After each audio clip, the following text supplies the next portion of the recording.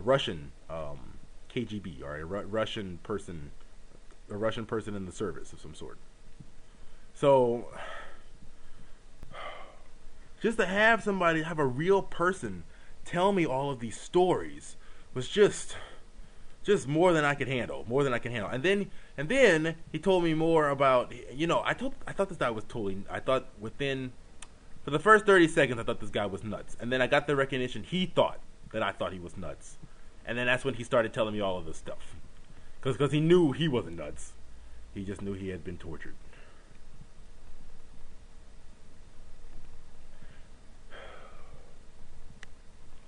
You guys should read this book. You guys should read this book. It's called The History of the CIA by Tim Weiner. And the book, I have various issues with the book. But what's in the book is information that everybody needs to know. And that's all there is to it. Everybody needs to know that this is what has happened the last 50 years. We need to have ongoing conversations about this because it's awful. It's unbelievably fucking awful. And I don't want it to continue in my name. That's what it really comes down to. I do not want to support this as an American citizen. To have to meet somebody who whose life has been ruined from being tortured. And then it brought back all the stuff I've seen on Democracy Now. All the people in Argentina who were tortured, and in Chile who were tortured, in Brazil, Guatemala. And then that's by the CIA, the people who get tortured by other people's governments and everything too. Turkey, Iran, Iraq. Just to hear all of those stories.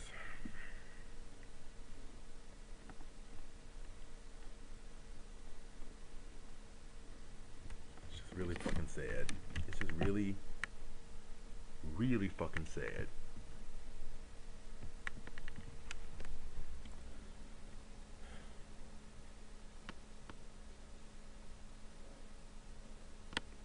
What a fucked up world we live in. And tell me what fucking Obama's gonna do about all that shit, okay? Explain that to me.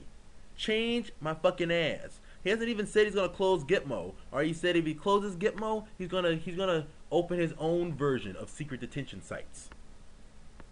What part of would Martin Luther King be proud of that? What do you think?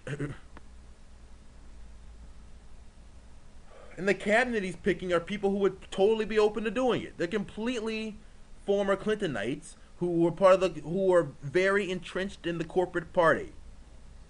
This country, Gore Vidal had it right. Or, Mike Rupert believes that Gore Vidal stole all of his stuff. So somebody had it right. I like Mike Rupert, though. But he believes that we have one party. It's the corporate party. Or Gore Vidal said this anyway. We have one party. It's the corporate party, and there are two wings: a left wing and, a Republican wing and a Democratic wing. We have one party, the corporate party. And Barack Obama's election proves certainly one thing, which is that the corporate party won. Okay, Chomsky said, this is not even about a presidency. It's about giving money. It's about an advertising prize. It's a prize who are just the most expensive or the best advertising. That's what Obama is.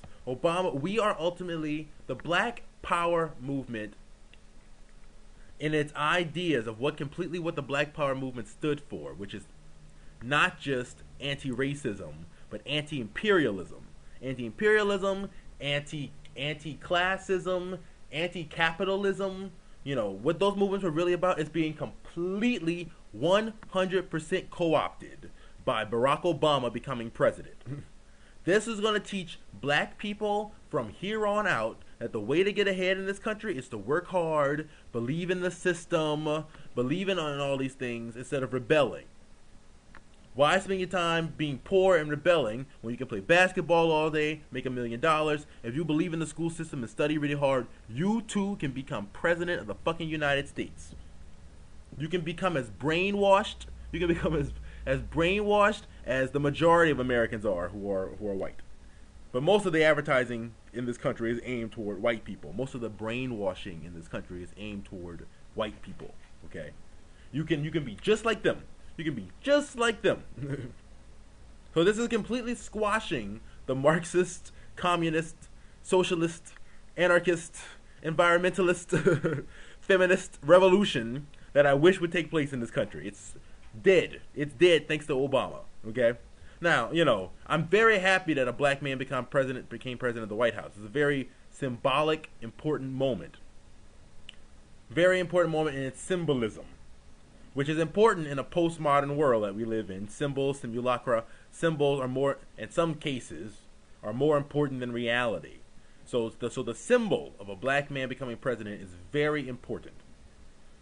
But fundamentally, despite our postmodern view of reality, we live in the modern world, which is, or we live in whatever world where ultimately power is the name of the game, and the power of black people. Well, I don't know. You can make a case for why Barack Obama becoming president ultimately may even help the Black Power movement if you wanted to look at it that way. You know, more people believing in the system means at least more people trying to survive and stay alive and fight and do the right thing. And more people trying to do the right thing according to the laws could lead to eventually people having the money and resources to question things and fund a revolution. I mean, typically people who question the system are usually people with enough time to at least think about it, right? Question the system with the depth that I do, at least, you know. Usually have the time and privilege to think about it instead of working. Oh man. And everything's getting worse. The economy's getting worse and worse and worse. Well, at either rate, just hearing somebody for whom, you know, imagine if you found out today that your brother had been tortured in a prison, you know. And this guy wasn't my brother, so I mean, I don't know him. But he was gay, and he had clearly been through some very traumatic experiences. And I definitely felt like this guy and he shared something very special with me that he probably doesn't tell most people. So to see this person on a very humanist, one-to-one level, all this unbelievably awful stuff I read about people being tortured and killed and blown to pieces and everything all over the world, to have that be real, it's more than I can handle. Okay, I'm gonna drink some more. It's Thanksgiving anyway, so I can use Thanksgiving as my excuse to drink. That's what I'm gonna do anyway. So the dog is making that whining noise. My brother's girlfriend has a dog, so I should take him outside. So anyway, happy Thanksgiving, everybody.